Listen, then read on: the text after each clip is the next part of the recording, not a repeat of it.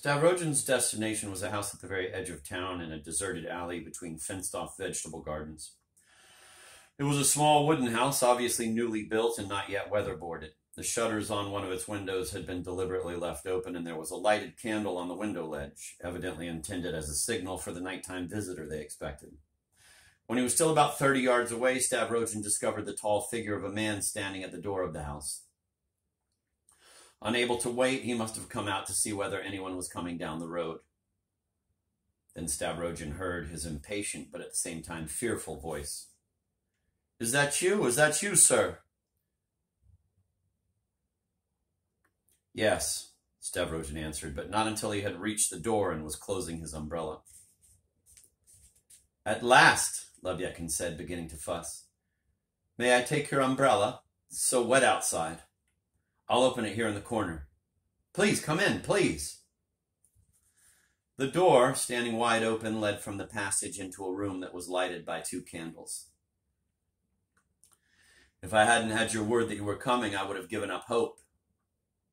"It's 1:45, Stavrogin said, glancing at his watch as he entered the room.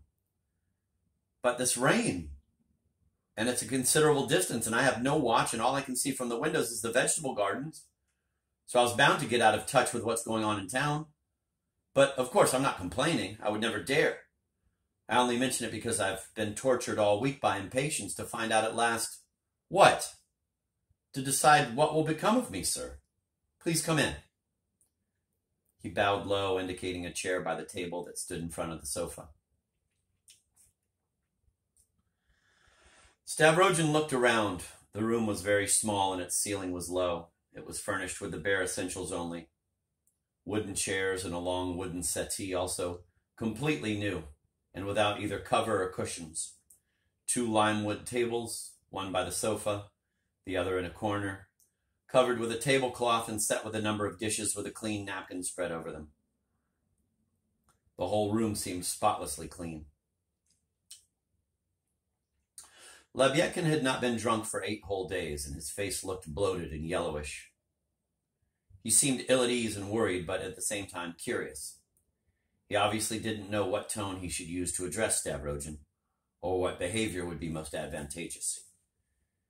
"Here, as you can see, I live like the holy man Zosima. Abstinence, solitude, and poverty. The vow of a medieval knight." "What makes you think that medieval knights made such vows? Perhaps I've got it all wrong. I never received a proper education. Alas, but you know, Mr. Stavrogin, here I've mastered my shameful weakness for the first time. I haven't had a drink all this time, not a single drop. I feel I have my little corner, though, and for 6 days I've been experiencing the blessing of a clear conscience. Even the walls here smell of resin and remind me of Mother Nature. And what was I before? Homeless at night, the liquor I'd soak. Next day, tongue hanging, with thirst I'd choke," as that poet of genius so strikingly expressed it. "But you're soaked to the skin. Wouldn't you like some tea?" "Please don't bother. The samovar has been boiling since 7 o'clock. But I'm afraid it's gone out now, or like everything in this world. They say even the sun will go out, too, when the time comes. But if you wish, I'll get it going again. Agafia is still awake. Tell me, is Maria—" "She's here, right here," Lebyadkin whispered hurriedly. "Would you like to see her?" He pointed to the closed door leading to the adjoining room. "Isn't she asleep?" "Oh, no, how could she be?" "She's been waiting for you all evening. As soon as she knew you were coming, she began making herself beautiful for you." Lebyadkin's face twisted slightly into a knowing, facetious smirk, but he hurriedly wiped it off. "How is she, generally?" Stavrogin asked, frowning. "Generally?" "Well, you know how it is yourself," Lebyadkin said with a regretful shrug.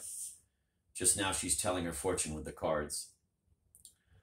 "All right, I'll see her later. First I want to settle with you," Stavrogin said, sitting down in a chair. Lebyadkin didn't dare sit down on the sofa. He hurriedly pulled up another chair and leaned forward, trembling and full of awe, ready to listen to what Stavrogin had to say. "What have you got under the napkin there?" Stavrogin asked, indicating the table in the corner. "That?" Lebyadkin said, turning his head in that direction and sniggering ingratiatingly. "That's also part of your generosity.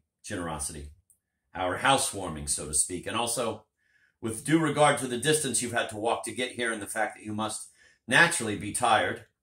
He got up, reverently tiptoed over to the table, and carefully pulled off the napkin. Under it there was a complete cold supper: ham, veal, sardines, cheese, a small green decanter, and a bottle of Bordeaux. Everything was laid out neatly, expertly, almost elegantly. Is this your effort? Yes, sir.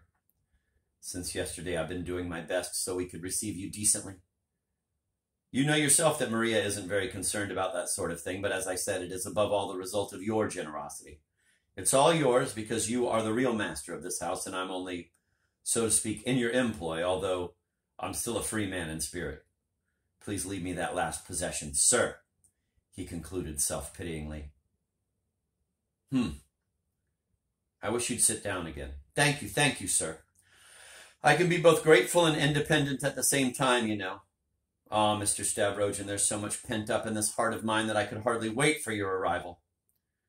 Now you're going to settle my life and the life of this poor creature, and then I shall open my heart to you just as I used to do in the old days 4 years ago. Why, you were kind enough to listen to me then and even to read my poems. I didn't mind their calling me your Falstaff, because you played such an important part in my life. But now I'm in a state of dreadful apprehension, and you are my only hope for guidance and advice. Peter Verkovensky is treating me quite unspeakably. Stavrogin observed him intently and listened to him with great curiosity. Although he'd stopped drinking, Lebyadkin still didn't seem to be quite sober mentally. Habitual drunkards often tend to become permanently incoherent, dazed as it were, although they can still lie, cheat, and deceive as well as the next man when they feel it's necessary. I see you haven't changed at all in these 4 years, Captain, Stavrogin said in a slightly friendlier tone. You seem to confirm the idea that the second part of a man's life consists of following the habits acquired during the first half. Those are words of great wisdom.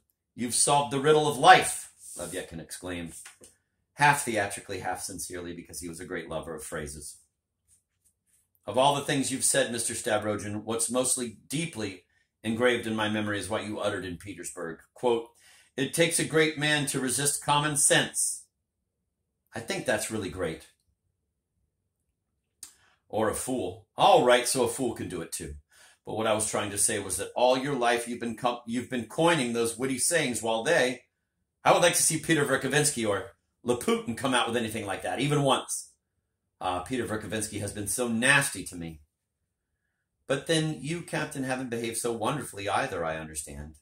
It's my drunkenness, and on top of that, the host of enemies I have. But now that's all past, and I will regenerate myself like the serpent. Do you know, Mr. Stavrogin, that I'm working on my will now? In fact, I've already drafted it. That's interesting. What are you leaving, and who will get what? Our mother country, mankind, and the brotherhood of students. You know, I read in the newspaper about the life of an American. He left this huge fortune to build factories, and to the real sciences, his skeleton to the students, or to their academy over there, and his skin for a drum, with a clause stating that the American national anthem should be beaten on it once a day and once at night. Alas, we Russians are but pygmies incapable of the flights of Americans' imagination. Russia is a freak of nature and not a product of the intellect. If I attempted to leave my skin to make a drum for, say, the Akmolensk regiment, in which I had the honor to serve, on condition that they beat the Russian national anthem on it daily, I'd be accused of liberalism, and my skin would be banned. So I'll content myself with the students.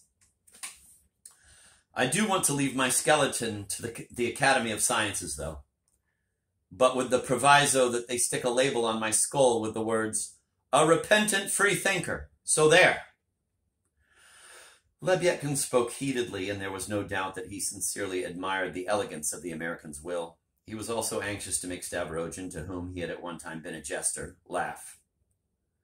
But Stavrogin didn't even smile. On the contrary, he asked quite suspiciously,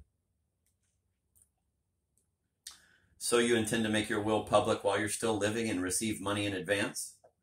"Well, if I did, sir, what's wrong with that? Lebedekin said, closely watching Stavrogin's reactions. Think what sort of a life I have. I've even stopped writing poems now, and you'll remember there was a time when they amused even you. Remember sitting before a nice bottle of something? But I've written my last. Like Gogol wrote his last story, the one you remember, in which he announced to all Russia that it had poured out of his breast in a song. Well, I'm through too, and that's all there is to it. And what's this last poem of yours? It's called If She Should Break a Leg. What? That was just what the captain had been waiting for. He loved his own poems, relishing them more than anything else in the world. But at the same time, being a confirmed ham, he also immensely enjoyed the fact that Stavrogin always laughed at his efforts. In fact, at times, he almost rolled around, holding his sides with laughter. Thus, Lebyadkin achieved two objectives at once: poetic satisfaction for himself and amusement for his master. But now he had another special and very delicate objective in mind. By reciting his poetry, the captain was trying to justify himself on a point about which he was particularly worried and somehow felt very guilty. If she should break a leg. I mean, in a riding accident. It's just a fantasy, Mr. Stavrogin. Raving, but the raving of a poet. Once when I met a lady on horseback, I was quite struck by her and asked myself the following materialistic question. What would happen? That's in case, you know. The answer's obvious. All her admirers would scuttle off. All her suitors would make themselves scarce. Was is das? Goodbye, my lass. The poet alone would remain faithful. His heart shattered within his breast. Mr. Stavrogin, remember, even a louse can fall in love. The laws of nature do not bar even it from love. But for some reason, the writing lady took offense at the letter and at the poem. I've heard that even you were angry. Is that correct? I was so sad about it. I refused to believe it. After all, whom could I possibly hurt just by dreaming things up? Moreover, I swear that Loputin kept egging me on. Go on, send it, he kept telling me. Every man has the right to free correspondence. Well, so I sent it. I understand you offered her your hand. It's all the work of my enemies. Recite the poem, Stavrogin interrupted him sternly. It was raving, nothing but raving. Nevertheless, Lebyadkin stood up straight and began. The beauty of beauties, a limb has broken. Always a charmer, now 2 times more. And he whose love was already bespoken, now loves her twice as much as before. That'll do, Stavrogin said, stopping him with a wave of the hand. I dream of Petersburg. I dream of regeneration, Lebyadkin said, as if there had never been even any mention of a poem. You're my benefactor, and I would like to know whether I may hope to be provided with money to make a trip. I've been waiting for you all this week like someone waiting for the sun. Well, I hope you'll excuse me. I'm rather short now, and then I really see no reason why I should give you money. Stavrogin seemed to have grown suddenly angry. In a cutting tone, he briefly enumerated all of Lebyadkin's misdeeds. Drunkenness, lying, spending the money destined for his sister, threatening to reveal the truth, insolently accusing Dasha, and so on. The captain cringed, made gestures of protest, even tried to answer the charges, but each time Stavrogin stopped him peremptorily.